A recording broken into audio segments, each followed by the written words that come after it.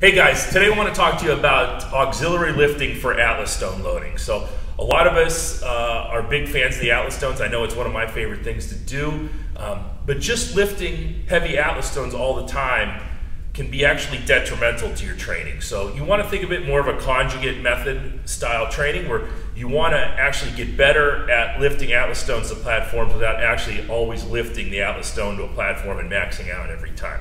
So some of the things we do at the gym, we might do things a little bit differently, but one of the major exercises that we will do for Atlas stone loading is the stone to shoulder. So what we'll do is we'll take a lighter Atlas stone and work up heavier. And we'll put this into some different Metcons and EMOMs and trying to work with lighter stones, but moving them more quickly. So we use them more like an Olympic lift. So when you have to get the stone from your lap to your shoulder as opposed to a platform, you have to be a lot more explosive. It teaches you proper hip drive. It teaches you to be more explosive and quicker, which will always help. So if you're more of a grinder and you're good at these events where you're having to grind for long periods of time, throw in some stone to shoulder to work some of that explosive strength. It's the strongman version of the Olympic lifts, and it's a very easy way to get more explosive with the event itself. Another thing we'll throw in is complexes. So what we might do is take a light Atlas stone and work 2 pulls to the lap, to the ground. On the third, you're going to take it to the lap and then to your chest, like a loading, and then to your shoulder. So a complex might be 1 to the lap, 1 to the shoulder, or 1 to the lap, 1 to the belly, 1 to the shoulder, or maybe 2 to the lap, 2 to the belly, 2 to the shoulder, and that counts as 1. And you would just slowly work your way up in stone weights, or you might use it as part of a conditioning workout. So every minute on the minute, you might do, on the odds, you might do that stone complex. On the evens, you might do pull-ups or ab rollouts or something like that to kind of break it up, get you some conditioning, but also work that explosive power with the stone. Next thing I want to talk about is good mornings. So good mornings are a staple here at Blind Dog. We do this a lot in different formations all through the week. So we'll hit good mornings sometimes 2-3 times a week. We do them differently. So we use them as a warm-up. We'll use them with bands. We'll wrap the band around the neck and under our feet. We'll do a banded good mornings for high reps. But we like to finish off a lot of our workouts with sets of good mornings, working up to a heavy 5, sometimes to a heavy 3, sometimes both. We'll work up to a heavy 5 and then work up to a heavy 3. We like to keep the rep ranges at 3 to 5. It's not necessarily to do a single. Those beat you up a lot. So we try to keep the rep ranges a little higher, or a little higher than the single. So 3s and 5 work really well for us. We will use belts for this. We're not afraid to throw a belt on. You're working all the muscles with the good morning that you're going to use with Atlas stone loading. So you're working upper back with stability, you're working your lower back, you're using your stomach, your hamstrings, your glutes. Everything that's going to make those Atlas stones pop up is what we're working with the good morning.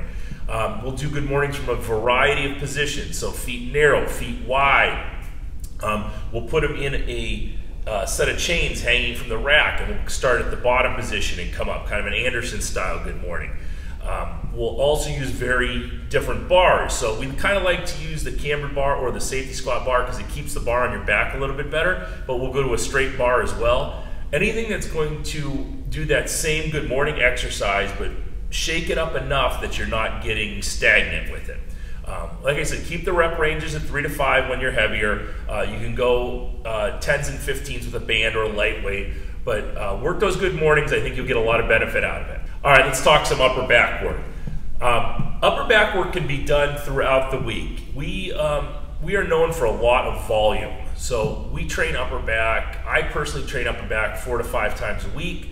Not always super heavy, but you're hitting face pulls and tear aparts and bent over lat raises and that kind of things throughout the week. But we do hit a major upper back work at least twice a week. Usually as part of our upper body workouts. Sometimes we'll hit it as part of our deadlift workouts as well. The upper back is huge with Atlas stones. So we've already talked about the good mornings and working the lower back and the hamstrings and the glutes. Now we're going to work up the spine and then into the upper back. You can also throw in some neck work. I'm a big believer in neck work for any kind of pulling movement.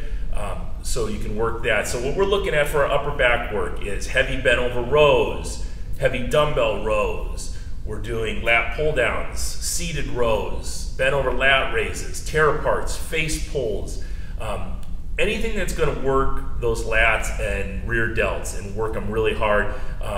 You really can't get those strong enough. Not only is it going to help your Atlas stones, but it's going to help all your pulling movements, and it's really going to help your bench press, believe it or not. So work that upper back, get stronger up there, don't leave any stone unturned.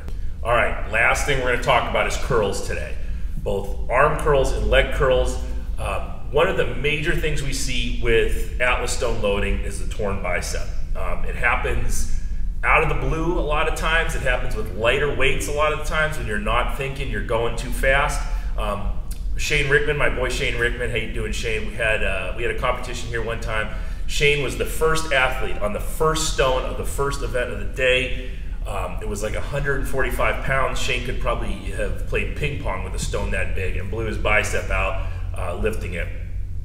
So after I saw that, I started to really incorporate some bicep curls back into our programming. It's not a big deal, guys. You're not a wuss if you do bicep curls. They make you look jacked, and they're going to help you stay healthy. So we add in hammer curls, barbell curls with an axle bar, anything that's going to work those biceps. You can't have a weak link, especially when the stones get heavier. You want to make sure that everything is strong top to bottom. So throw in some hammer curls at the end of your workout or part of your warm-up. We do it a lot as a warm-up. Throw those in. Also leg curls. So leg curls for the hamstrings. We've got to build those hamstrings up because that's your first prime mover off the ground with the Atlas stone. So we do hamstring curls from a seated and lying position. You can do them with a machine, but we use bands all the time. So make sure you get your curls in. They're not just for bodybuilding, they're going to do you well with the stones.